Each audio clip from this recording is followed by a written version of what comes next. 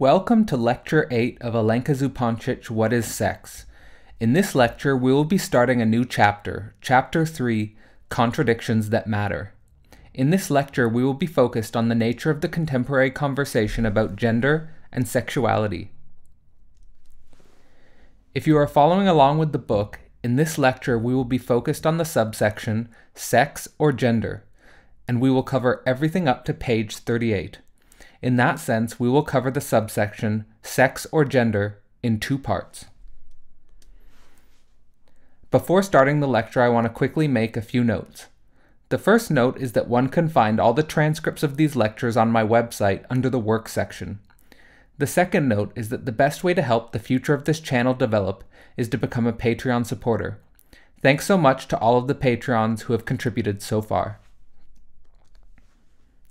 Third, you can now find the start of a new interlude in Less Than Nothing, Interlude 3, focused on king, rabble, war, and sex, which may be a nice complement to this current subsection.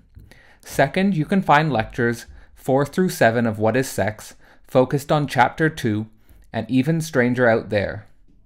You can also find a light and short meditation on the notion of love, as explored through the works of Khalil Gibran's classic book, The Prophet. On a personal level, I have been working hard to submit my PhD thesis and have finally managed to submit a first rough draft. In the coming weeks, I am hoping to do an overview video of my PhD thesis, so stay tuned for more on that. Now, let's start the lecture. The first subsection of Chapter 3, titled Sex or Gender, is as if Zupančič is here exploring an either-or choice. What is most important when it comes to our social lives, or social performativity? What is most important when it comes to the real, sex or gender?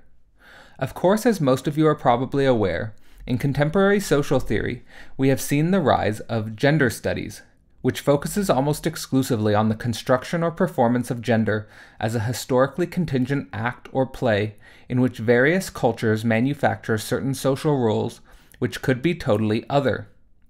In the subsection Sex or Gender, which we will cover in two parts, we will question this narrative and give a perspective which is informed by the Freudo-Lacanian psychoanalytic tradition, which includes a focus on the relation between the symbolic and the real.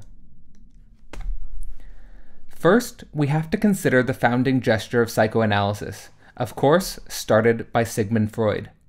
The founding gesture of psychoanalysis is always a counterintuitive movement, since it asks us to think about something we all always already know about, and adds a twist to it by injecting the analysis of the unconscious.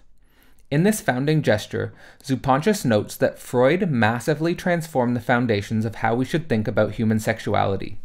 Before Freudian psychoanalysis, sexuality is largely seen as a moral problem, as evidenced by many of the spiritual and religious taboos and restrictions against its enaction. This is also understandable considering all of the dangers that come with sexuality, like pregnancy and disease. In either case, with psychoanalysis, sexuality is instead perceived as an epistemological difficulty, not a moral problem. In other words, as Zupančič has claimed, as central to the thesis of this book as a whole, sexuality is a short circuit between ontology and epistemology. This means that Zupančič is claiming that sex is a place where the symbolic, our knowledge, encounters a place in being, or a real, that it cannot reduce to clear logical operations. A place in being, or a real, where there are no rules or laws clearly governing its regulation. Furthermore, before psychoanalysis, sexuality is seen as ontologically irrelevant or peripheral. Indeed, many academic or intellectual traditions still see sexuality as mostly irrelevant or peripheral, reducing it to a minor activity to be understood through biological reductions. However, with psychoanalysis, we again get a major transformation in our understanding, as sexuality all of a sudden becomes of extreme ontological importance, both imminent to human history and central to psychical analysis of subjectivity. In this sense, we can already see why the Lacanian tradition would play with Hegel vis-a-vis the injection of the sexual unconscious absolute knowledge of historical processes. Finally, before psychoanalysis, we have the idea that sexuality is what chained us, humans, to our animal heritage. In this view, sexuality is something that regulates biological reproduction and expresses a primal animal substance, but is something that we transcend in the human world towards a higher cultural appreciation of reality. However, once again, psychoanalysis throws us for a counterintuitive loop, because it problematizes this all-too-neat human-animal divide and instead intensifies sexuality as something unique to the human world, as the locus of a disorientation. Thus, to summarize, with psychoanalysis we have the counterintuitive view that what human sexuality is, first and foremost, is an epistemological difficulty, where our knowledge fails or short-circuits upon encountering the real, but that this epistemological difficulty is both immanent and central to human history, which situates a paradoxical structure at the core of human becoming, and then finally, that this paradoxical structure of human sexuality is where we cannot get a clear orientation. It is a locus of a fundamental disorientation. This may bring to mind the idea that in sexuality, geometrically, we reach a type of non-orientable surface. After that introduction to the psychoanalytic revolution, we may also reflect on Freud's own evolution on the status of sexuality. First, Freud developed the quite intuitive idea that sexuality as a hidden motive that functioned as a driving force behind all types of human socio-cultural activities.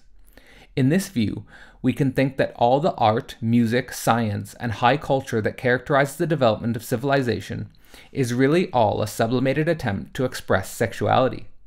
However, the later Freud changed his mind on this topic. In his later work, Freud believed that sex was not a hidden motive or driving force, but rather a space where the human subject reaches an epistemological problem or limit that it cannot resolve in being. Furthermore, Freud posited that this epistemological problem or limit, where the human subject cannot resolve being, is what actually structured human civilization. In this sense, we can think of human civilization as a construction or a performance that enacts the confusion and hysteria and madness that is the locus of the sexual real.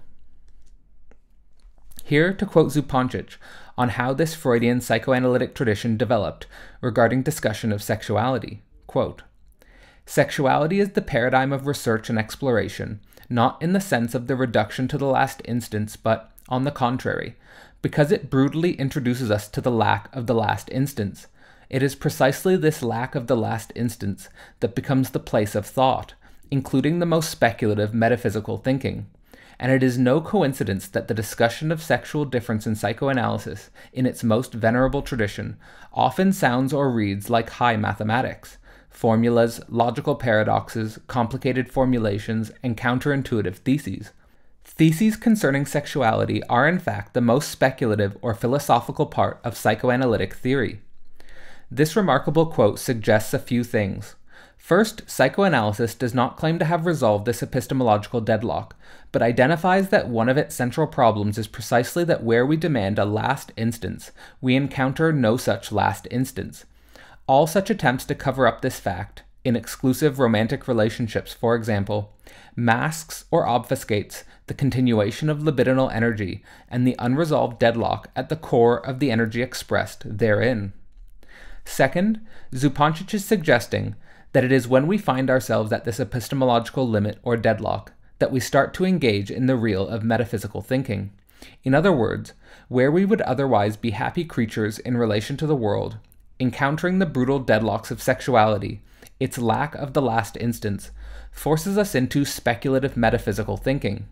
In that sense, if this is true, all high philosophy could in principle be analyzed as the consequence of a brutal encounter with the sexual real, the way in which the unconscious attempts to resolve its own epistemological failure in relation to being itself. Third, and perhaps most interestingly, when it comes to the best psychoanalytic attempts to understand the sexual, and specifically sexual difference as such, in its purest form, what we get is a type of knowledge that reads like complex mathematics. What this suggests is that there is something of a formal geometry or surface that we encounter in sexuality, perhaps like a curved manifold, which we suprasensibly detect as structuring the space of our understanding of this real. Moreover, this geometry or surface is not something we can intuitively use to orient ourselves in the world. It is instead something that forces us to think in counterintuitive ways. something that befuddles and confuses even, or perhaps especially, the brightest human minds. Now, in the context, Zupančič dives headfirst into contemporary sexual gender politics, which is, of course, dominated by feminist rhetoric and theory. Here to quote Zupančič, "True feminism depends on positing sexual difference as a political problem, and hence on situating it in the context of social antagonism and of emancipatory struggle. Feminism did not start from trying to affirm some other female identity and its rights, but from the fact that roughly half of the human race, referred to as women, were non-existent in a political sense." End quote. This passage is interesting. What is Zupančič here suggesting regarding true feminism, which, we may think, suggests that there are also false feminisms? What she seems to be suggesting is that feminism falls whenever it attempts to elevate something like a feminine essence or a feminine identity as something that is equal or superior to a masculine essence or identity. Instead, Zupančič is stating that true feminism is opposed to essentialization and instead affirms the division or gap that is internal to the sexual sphere. The consequence of this division or gap is that roughly half of the human race become labeled retroactively as women, and that this leads to a systematic exclusion on the political stage. Thus, for Zupančič, a true feminism would not elevate the category of woman, but instead push behind or beyond these gender categorizations altogether, perhaps for a type of universal or general human expression, which accepts the division that structures sexuality as such. Here, let us meditate on a representation of this divide. Of course, in the traditional world, and for most, if not all, traditional cultures, there is a sexual sphere of man and a sexual sphere of woman. In the sexual sphere of man, there is a clear identity and essence, and in the sexual sphere of woman, there is also a clear identity and essence. These spheres exist as interdependent but disconnected and clearly separate spheres or worlds that regulate traditional existence. However, with the introduction of modernity and feminist emancipatory struggle, we have the assertion that there is only one sphere, which is internally divided within itself. In this sense, the two clear and orientable surfaces of man and woman are replaced with an internally cut or divided sphere that is structured around a pure difference. In this sense, we no longer have man and woman, but a singular sexual real, which prevents a type of harmonious relation between the two, man and woman. Here to quote Zupančič, "The traditional division between masculine and feminine worlds, domains, spheres, for example, public, private, actually does not see sexual difference as difference, but as a question belonging to two separate worlds, which are different from a neutral bird's eye description, but otherwise coexist as integral parts in the hierarchy of a higher cosmic order, the wholeness and unity of which is in no way threatened by this difference. These are parts that know their place, and feminism as a political movement puts in question and breaks precisely this unity of the world, based on massive suppression, subordination, and exclusion. Once again, this exclusion is not an exclusion of female identity. On the contrary, the mythology of female identity is precisely what has made the exclusion possible, and what sustains it. The theme of female identity sustains the difference and exclusion on the pre-political level, on the level of belonging to two different worlds." This is another remarkable quote from Zupančič, and there is a lot to unpack here. The first thing to note is that the traditional culture exists on the presupposition that we can clearly differentiate the sexes into two genders and that these two genders are objectively describable, and from a neutral stance, as opposed to fundamentally biased or curved. In some sense, traditional culture requires that this difference between the two genders exists because as soon as this difference is ruptured, the whole edifice of traditional culture dissolves. In other words, if men and women do not know their place, then the traditional world has nothing to stand on. Second, Zupančič is fiercely adamant that the answer to this situation is not to elevate femininity as an essential identity, but rather sees that elevation of femininity as essential identity as the very ground of the traditional worldview, the mythology which sustains and reproduces femininity. In other words, if you take the woman away from the traditional world, then everything else falls apart. Thus, for Zupančič, truly radical emancipatory struggle would be found in asserting the pure gap or difference as such, internal to a singularly divided field. Here let us again meditate on this structural transition which is increasingly important to think today, from Zupančič. Preachers of traditional values usually propagate the political exclusion of women precisely by evoking their specific identity. They believe that the woman exists, and they need her to exist. Is the right response to this to fill the woman up with different content and to promote her as the other voice, the voice of alterity, which also needs to be heard and affirmed? No. The political explosiveness of the woman question does not lie in any specificity or positive characteristics of women, but in its capacity to inscribe the problem of division and difference into the world of homogeneity of which it is based on exclusion. This exclusion, and this point is absolutely crucial, is not simply the exclusion of the other side or half, but above all the exclusion, repression, of the split, social antagonism, as such. It is the erasing of a social antagonism. Its reappearance in the form of feminist struggle is the appearance of the social division in the pure state, and this is what makes it political and politically explosive." End quote. Here, is it possible for us to think this division or split in a constructive or performative way? If we can no longer think in terms of clearly differentiated spheres of man and woman, which know their place, then what does it mean to think the real as a division or split, which structures an antagonistic social edifice? How would we conceive of sexuality and social life differently if we were to focus on this division or split as something that all humans have to struggle and contend with?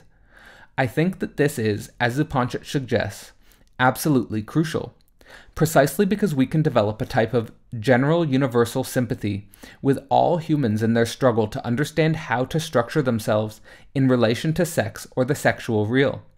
This is a division that we may say cuts across all of our hearts with a fierce intensity, unlike anything else in the phenomenal universe.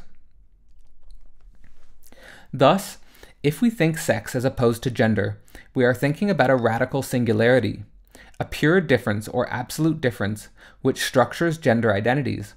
In that sense, the specific focus shifts from the multiplicity of possible gender categories towards the singular sexual real around which these gender identities circulate. The point is that any gender category is a retroactive construction or performance to deal with the fundamental deadlock or antagonism which we all confront universally. In that sense, we all of a sudden get a strange form of unification of the cultural wars between conservative and progressive ideologies regarding the constitution of gender. The conservative camp would affirm the two genders as absolute categories, whereas the progressive camp would affirm a multiplicity of genders freed from traditional categorization. What unites both of these camps is their singular real around which they circulate. What unites these camps is a different temperament or emotional issue of how one feels they can relate to the sexual deadlock that structures their own heart. Here is another possible representation to consider the difference between the psychoanalytic level of the sexual as not one. In other words, the sexual structured around a division or antagonism, and the contemporary gender studies programs structured around gender multiplicity. In the gender studies representation, we have a network or rhizomatic view of the sexual as an open field of identities, a multiplicity of multiplicities. In this field, there is no center or universal structure outside of the universality of multiplicity. In contrast, for psychoanalysis, we have a universality that cuts across all of us as a singular sexual disorientation, a singular real that is the cause of all of our gender identities. In that sense, it is gender which is peripheral and secondary, and sexuality that is the singular, unavoidable, and central real. Of course, the Lacanian theory, this real is seen as the location of the impossible. Thus, no matter what your gender identity, what one is asked to think in Lacanian theory is the sexual impossibility which structures your identity as such. Here to quote Zupančič, "Sexual difference is a singular kind of difference, because it starts out not as difference between different identities, but as an ontological impossibility implied in sexuality, which only opens up the space of the social, where identities are also generated.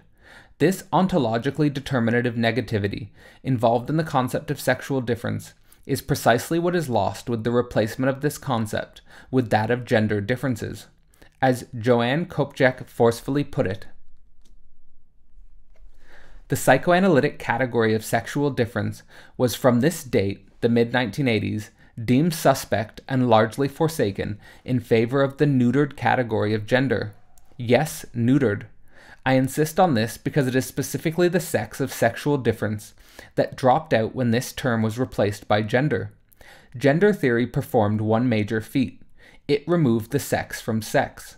For while gender theorists continued to speak of sexual practices, they ceased to question what sex or sexuality is. In brief, sex was no longer the subject of an ontological inquiry, and reverted instead to being what it was in common parlance, some vague sort of distinction, but basically a secondary characteristic, when applied to the subject, a qualifier added to others, or, when applied to an act, something a bit naughty." End quote. Zupančič's deployment of this quote from Kopjek captures her general stance against the contemporary conversation on gender. The contemporary conversation on gender focuses too much on a neutered or desexualized understanding and does not dare to approach the real of sex. Sex is not just something a bit naughty, which, as we can conclude from the opening, is a regression into the religious moralistic view on sex, but rather something that fundamentally structures, a problematic limit for general subjectivity. Sex is something we don't know quite what to do with it. Sex is some deadlock that exists before the formation of a gender identity. Thus, sexual difference is not some peripheral issue. Sexual difference is not something that we can simply relegate to the world of traditional culture as a contingent real. Sexual difference is the traditional world, was a legitimate real that formed because it was epistemologically pragmatic, given the coordinates of that temporal historical era of our becoming. Now we are so divorced from our ancestral and historical homes. The sexual real as a division or difference must be rethought. If we cannot think this sexual real, then all conversations on the multiplicity of genders are without any real, and thus quickly dissolve into ideological ramblings with no legitimate historical grounding. But the problem runs deeper than contemporary gender studies theory, although we will once again revisit the basic claims of gender studies theory. First, if we are going to approach the sexual real as a theoretical problem, let's do a proper overview of all of the different epistemological structures that have attempted to deal with or avoid sexuality. The first epistemological structure we may encounter is traditional culture generally. For traditional culture, as we have discussed, sexual difference is an ontological question, a question of fundamental being. For traditional culture, there are masculine and feminine essences that structure being itself. In these universes, the universe is itself sexual, with sexual principles that regulate its emergence and constitution. Thus, all ancient knowledge, we may say following Lacan, is a type of sexual technique, an attempt to understand the balance and motion of the cosmos as yin-yang, water-fire, earth-sun, matter-form, active-passive. We may even add metaphysical notions like Father-Time and Mother-Earth as archetypal representations that substantialize the sexual difference in a cosmic setting. Second, we have modern science. Of course, modern science may be conceived as a total break from the traditional ancient knowledge or wisdoms. What happens with modern science has shaped the epistemological structures of almost everything in the past 500 years, and, as Lacan knew, was a necessary precondition for the emergence of psychoanalysis. In science, we have a type of revolution where we specifically break from traditional ontology and cosmology, which sexualizes the universe. In science, reality itself becomes desexualized and abandons sexual difference as such.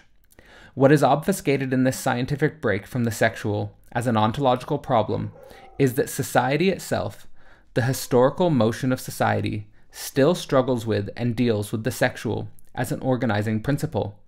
In this sense, science fundamentally represses the division that structures or cuts through the social historical edifice. Third, we may situate the emergence of gender studies. In gender studies, we have a fundamental deconstruction and critique of the sexual difference, which would seek an ontological grounding, as in traditional essentialism. We may say something like, in gender studies, existence precedes essence. In gender studies, we do not claim that there are pre-existing cosmic essences, the masculine and feminine, which make men men and make women women. Instead, the gender studies theory focuses on ensuring that this traditional divide is abandoned because it offers an all too simple, ready-made normative division which we should fit into, as if there was no conscious choice in the process. Furthermore, gender theory critiques the traditional culture as an oppressive machine for unreflectively producing masculine and feminine essences. The downfall of this view, as already stated, is that gender theory can only do this by desexualizing its theory, and thus neutering itself from the real of historical sexuation. Fourth, we have modern philosophy, which may take the same path, or at least a similar path, to science in terms of abandoning or repressing the ontological issue of the sexual. For modern philosophy, we have a fundamental break with classical ontology. If you are following the lecture series on Less Than Nothing, you will already know that this classical break from ontology happens most strongly with the Kantian assertion that we cannot know the things in themselves, the noumenal realm. In this assertion, we lose any conversation of being qua being, and thus cannot think about things like Father Time or Mother Earth. However, Zupančič notes that there is a contemporary revival in some philosophical circles to speak again about pre-modern ontology, perhaps most notably in the works of Quintin Meillassoux and Graham Harman, for example. In these works, what is precisely avoided, however, and once again, is the issue of the sexual. From this perspective, even if there is a proliferation of new ontologies, these new ontologies are nevertheless united by the fact that they ignore sexual difference. In this lecture, we covered a lot of important ground. First, we identified the counterintuitive transformations that occurred with the introduction of psychoanalysis vis-à-vis religious intuitive prescriptions. Second, we covered Freud's own evolution on his interpretation of the sexual. Third, we covered what Zupančič believes to be the true meaning of feminist politics as a break from traditional essentialization. Fourth, we explored the meaning of the sexual as an absolute division that universally structures gender identities. Fifth, we covered the problem with a sexless gender theory that cannot approach the real of sexuality. And finally, we gave an overview of the historical and contemporary field of the sexual theory from traditional culture to science to gender theory to philosophy. This brings us to the end of Part 1 of Chapter 3, Contradictions That Matter, and Part 1 of the subsection Sex or Gender. In Part 2 of Sex or Gender, we will once again take up this issue of the sexual as an epistemological difficulty or impossibility vis-à-vis the symbolic and the real, picking up where we left off with the structure of the contemporary theoretical field of knowing. Before leaving, I would like to once again remind you that if you benefit from these lectures and you want to see the channel grow into the future, the best way to help me is through Patreon. By becoming a Patreon supporter, you will have more of a direct say in the becoming of this channel and ensure that I will have the foundation I need to continue to contribute to the future of philosophy in the 21st century. I also want to reiterate that if you need help with anything related to philosophy, research, academia, psychoanalysis, or related topics, please feel free to reach out to me and inquire about possible Skype sessions. I want to find a way that I can be as useful to you as possible. You can easily reach me through email or Patreon. Thanks again to all of my Patreon supporters for sticking with me throughout the lecture series. Finally, you can help this channel out by subscribing, commenting, and liking this video. And you can also watch or rewatch the playlist of this series in order to follow the higher order narrative of the work. Thanks again for watching, and I hope to see you all next time.